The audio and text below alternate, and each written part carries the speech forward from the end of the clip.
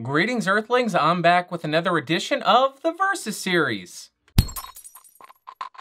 So today we're going to be comparing the Blue Spark SL, the Blue Bluebird SL, and the Blue Baby Bottle SL to see which one is the best. And for all of these tests, I am connecting direct to the 2i2 2nd Gen. I'm not doing any post-processing, but check the doobly-doo when I'm speaking into the microphones to see how much I boosted the gain in post. Now let's briefly talk about the build quality of these things. Now all three microphones have an all-metal build quality, and they also have a high-pass filter and negative 20 decibel pad. However, as you can see, the Spark is significantly shorter than the other two microphones, and it does feel slightly less premium than the Bluebird and the Baby Bottle. Also, I know that it's not important, but I will point out that the grills on all three of these microphones are slightly different shapes. And now let's go ahead and jump right into the tests. Now I'm speaking into the Blue Spark SL, which will set you back around $200. This thing has a cardioid polar pattern, a frequency response of 20 Hz to 20 kHz,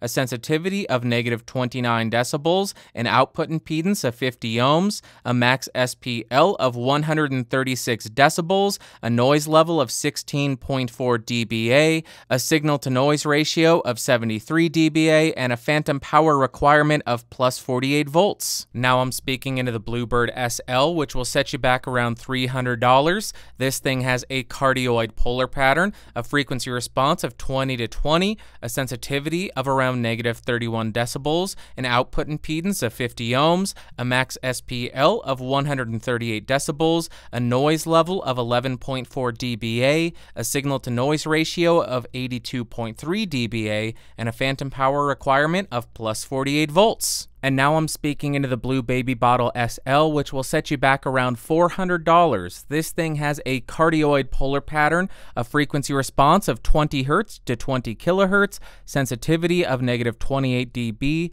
output impedance of 50 ohms, max SPL of 134 decibels, a noise level of 10.8 dBA, a signal-to-noise ratio of 83.2 dBA, and a phantom power requirement of plus 48 volts. Now I'm spinning around the Spark SL to show you how it sounds from 90 degrees or this side.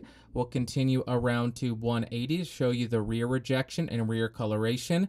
Moving back around to 90 degrees, and then we will slowly resolve at 0 degrees. Now I'm spinning around the Bluebird to 90 degrees to show you the off-axis coloration and rejection. Continuing around to 180 to show you how it sounds from the rear.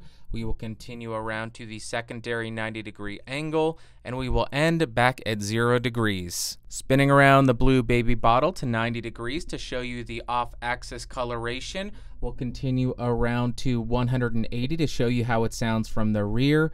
We will continue back around to the secondary 90-degree angle, and then we will continue and end at the front of the microphone. Right on top of the Spark to show you the proximity effect. Right on top of the Bluebird to show you the proximity effect. Right on top of the Blue Baby Bottle to show you the proximity effect. 2 feet away from the Spark SL, 2 feet away from the Bluebird SL, about 2 feet away from the Blue Baby Bottle SL. Now I'm typing on a keyboard with Cherry MX Blues to see how much of my voice versus how much of the keyboard it picks up. Now I'm doing the keyboard noise test on the Bluebird SL. And we're doing the same noise test on the Baby Bottle SL.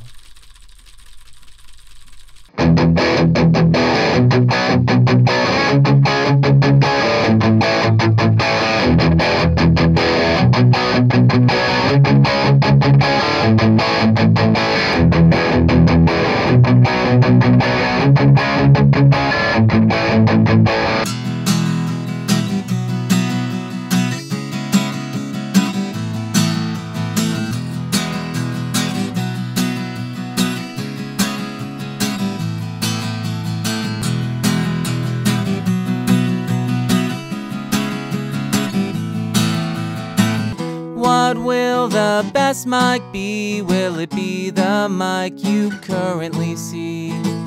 What will the best mic be? Will it be the mic you currently see?